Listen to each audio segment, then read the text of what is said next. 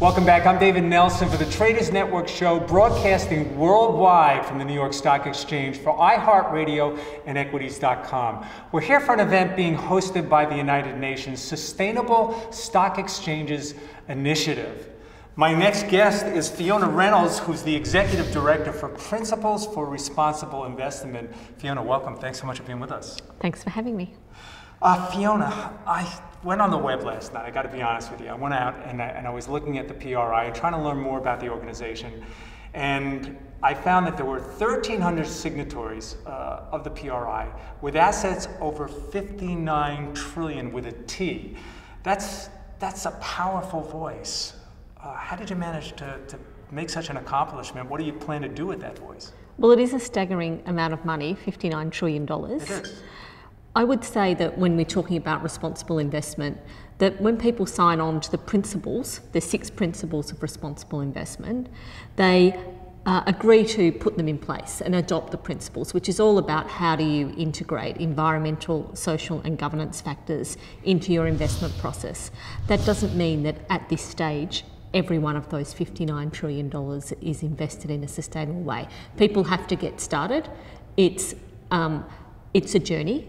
But I do think responsible investment is an inevitable agenda that is just continuing to gather pace and momentum, and that there's really no turning back now. When did you first start to, work with the SSE, and how did that process evolve? So the Sustainable Stock Exchange Initiative we're one of the partners too, and we started working with them about 5 years ago. And it was really from the fact that we as investors need information from companies to know what they're doing about incorporating environmental issues, social issues and governance issues. And obviously exchanges have a big role to play in making sure that companies can provide that information to investors, and the exchanges play a big role in giving guidance. It's a huge marketing job, I would think, for your organization to get this message out. And really to market it to really all the the members you'd like to bring in and have them come on board. Is it a laborious process? How do you manage it, and how do you target individual companies to come on board? Sure. Well, our mission is to create a sustainable financial system. So that means we have to work with all the different actors that are involved. Okay. If you just look at it from one point of view, you're not going to get there. So we need the investors, we need the companies, we need the exchanges, we need all the financial organisations that sit with under. So it's an all-encompassing. It has to be all of them, and that's why the Sustainable Development Goals are really exciting, because they need all actors as well, and they are really aligned with the work that we're doing on the investor side.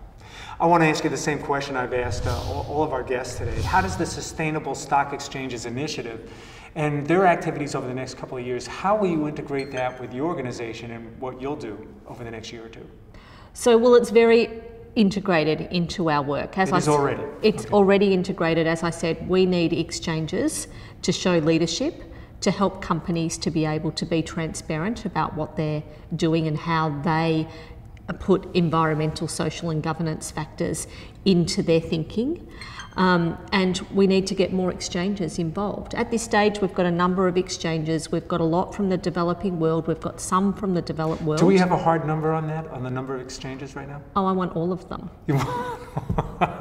Okay. Yeah, it'd be nice if all exchanges around the world worked on the basis that we had sustainable companies who were sitting on them, and that they were overseeing sustainable companies. They're going to be here for the long term.